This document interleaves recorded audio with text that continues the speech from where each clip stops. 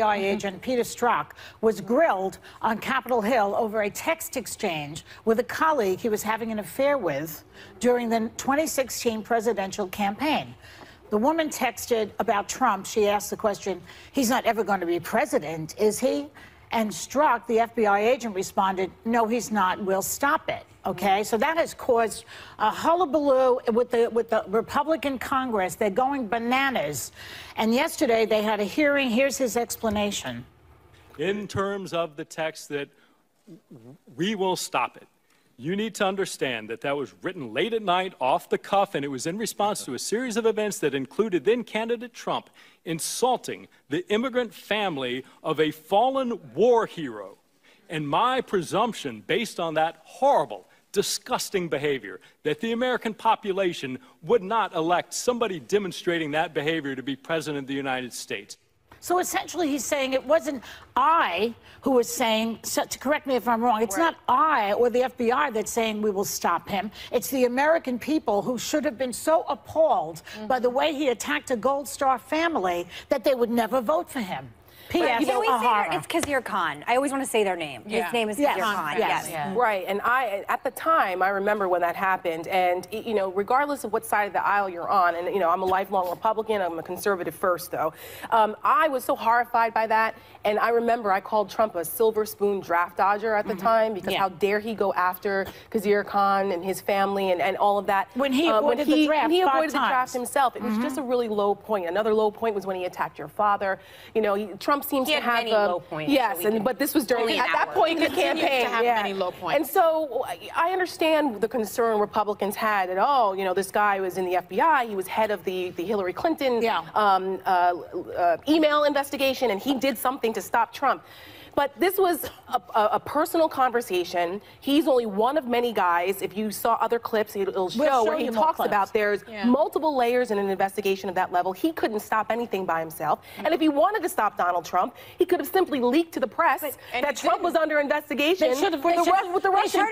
Him for that. That's right. And he did not do that. So if he wanted to stop him, he could have done that. The investigation. That wasn't his only text. He said, just went to Southern Virginia Walmart. I could smell the Trump support. There were a lot of very anti-conservative, incendiary things said between the texts. I will say, Congressman Steve Cohen wanted to give him a, quote, Purple Heart. If I could give you a Purple Heart, I would. You deserve one. Yesterday, I went home and I watched a ton of the hearings, and I thought it was kabuki theater on both sides. Both congressmen on each side of the aisle just trying to get clips on MSNBC and Fox News. It's crazy. They should pull the cameras out of these hearings because everyone's just grandstanding for it. I want to see them. But the problem is you have people saying when you sit, I'm sorry, telling someone if you are offended by Khizr Khan, you should be offended by a congressman saying that he deserves a Purple Heart. That's a big thing for somebody. He was talking about the abuse he was taking in the hearing. That's what he was referring to. It's ridiculous. People get their legs blown off and stuff to get Purple Hearts. But I actually think the back and forth, considering we're dealing with an intelligence agency, I went back and forth with Carly, my producer, and we were debating whether this is transparency to have this on here. I feel like when we come to intelligence agencies, we should be handling these with care. They should be separate from the normal open. Well, they don't talk about anything classified. Well, the problem is they did ask him and then decided they were going to charge him with contempt. You can't put... Which was unfair. It's unfair, and you just can't do that out in the open like this because the whole point is we want to protect intelligence. We want to protect national security. These should be handled on the side. Which they have. Because I worked, just really quick, just to clarify that point, I worked on Capitol Hill for many years, and I've sat through many hearings of all kinds, and I've never seen anything like that. It was a kangaroo court. I'm very ashamed. They do closed-door hearings for sensitive information. Because the problem was it's an oversight function. And because of supposed to be so the American people can see what's going on. We want to see what's going on. But Alan Dershowitz brought up that rather than a Mueller investigation, there should be a commission like 911 where it's separate, bipartisan, and not playing out politically. This didn't accomplish anything. When you see it, it actually was a mirror of the uncivil nature of what we're doing in politics these days. Well, a lot of these Republican congressmen were basically... Republican, there were Democrats doing it on the other side. Democrats too, but the Republican congressmen were basically saying to their base, see, I'm with Trump. As well. And they're afraid of losing their seats because they have to agree with Trump and protect Trump from the truth and from the Mueller investigation. Trey Gowdy is stepping down. He's not going to be in office anymore. He's not worried about anything. He is. You got your wish. Oh, please, with the clapping, he's one of the good ones. I think no, he's not. Yes, he is. This is the problem. Do you want Trump people or do you want non-Trump people? Where's the bell? I hate that bell. He needs that bell. Do the bell. Okay, we'll be right back with more hot topics. To Greenville, South Carolina, and Trey Gowdy, chairman of the House Oversight Committee. That's one of the committees investigating Russian meddling in the 2016 election. Congressman, you just heard President Trump once again refer to the Russia probe as a witch hunt, and he specifically referred to the hearing that you chaired this past week with FBI agent Peter Strzok as proof of his claim. Do you agree with the president's assertions, and they do seem aimed here at discrediting the Mueller probe? I don't think it's a witch hunt. I've never thought it was a witch hunt. We now have two series of indictments against Russians, one for the social media, the other for the unlawful intrusions. Russia attacked this country in 2016. That's the number one thing we've asked Mueller to look at. What did Russia do? The second part, which unfortunately is where the hyper focus is with whom, if anyone, did they do it? Margaret, no Americans have been indicted with respect to conspiring to impact the 2016 elections. My focus is on the first thing. What did Russia do? And that's not a witch hunt. That's an attack on our country. So you're right, no Americans were charged, but 12 Russian military intelligence officers were for attacking the DNC and other Democratic organizations, going after Hillary Clinton's emails, and also attempting to break into state election boards. So how should Americans understand this? That this is an attack on all of us. Our elections are just that, Margaret. They're our elections. And Republicans and Democrats are free to fight among and with themselves.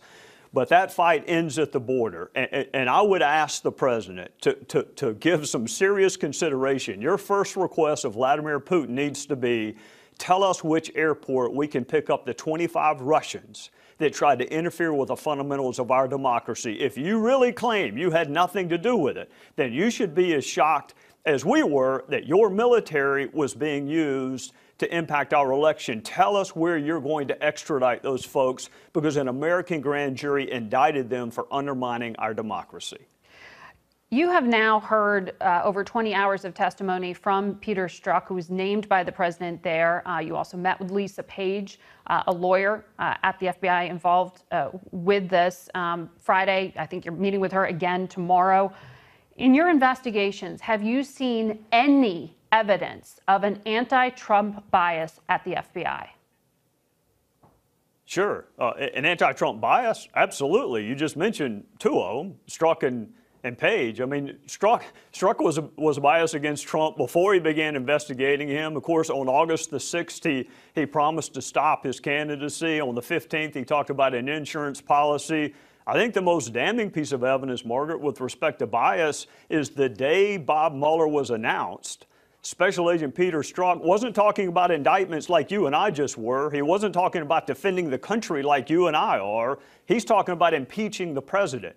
That is an unprecedented level of bias. Now, how pervasive it was beyond those two, I think there are 4 or 5 other unidentified Bureau and Department agents and employees who also had bias, but there are 13,000 FBI agents, and 99.9% of them are doing exactly what you would want them to do and exactly the way you would want them to do it. Well, that's a point here, though, that seems to be getting lost, or at least when the president is speaking, he's conflating these specific individuals, the number you put 4 or 5, with the entire intelligence organization that is the FBI, and there is some concern that that is corrosive to our democracy. Do you fear that your hearing is being used in that way?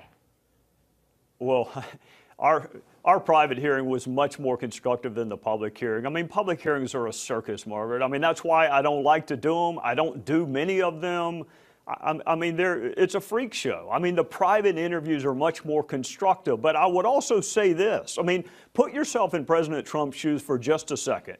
Jim Comey thought that impeachment was too good for you. John Brennan says you should be in the dustbin of history. Those are not insignificant people. One headed the FBI, the other headed the CIA when you were under investigation. The lead FBI agent said that you would be destabilizing for the country and promised to stop your candidacy. I mean, Margaret, if you were being investigated by people who had that level of bias and animus against you, I think you would be concerned as well. What I would tell the president is no American has been indicted for conspiring to hack the DNC. But Russia did attack us. So focus on the first prong of that Mueller jurisdiction. Let the second prong play out. But so far, the with whom, if anyone, did they do it, we've got a big zero with respect to Americans. But to play devil's advocate here, there were other Republicans who were questioning the president as a candidate and comments he made and whether that made him fit for office. So, I mean, you're not trying to argue that only Trump supporters should be involved with this investigation. No, and thank God Republican candidates for president aren't in charge of counterintelligence investigations. I mean, put politicians in one heap. I mean, thank God we don't put them in charge of major investigations. Peter Strzok was supposed to be a counterintelligence expert. He was put in charge of the probe, and he's going from talking about stopping him to he hopes he resigns to impeachment. Margaret, keep in mind, his main concern when he was trying to deliberate on whether or not to be part of Mueller's probe is that it might not lead to impeachment. I mean, if you were a counterintelligence expert, this is a chance of a lifetime to fight for your country against Russia, and you're concerned that it might not lead to impeachment. I mean, no American would want Peter Strzok investigated them if he had that amount of animus against them. None of us would. Are you going to sign on to this effort to impeach Deputy Attorney General Rod Rosenstein that House Republicans are talking about putting forward this week? No. For what? Impeaching for what? No. Inappropriate. I've had my differences with Rod Rosenstein. I talk to him quite often, privately, which again is a lot more constructive than the public hearings we have. He's a Trump appointee. So is Jeff Sessions. So is Chris Wray. If President Trump is dissatisfied with Rod Rosenstein, he can fire him with a tweet. But to impeach someone, I mean, no, I would not be. I'm not convinced there is a movement. I read about it in Politico, and sometimes their sources are better than mine, but I'm not part of that. Very quickly, are you going to investigate who the congressional candidate was who was in contact with the conspirators? This is named in the indictment. I would love to know who that was. So I hope you'll investigate it. I'm going to try to find out who it is. Now, this is an unindicted.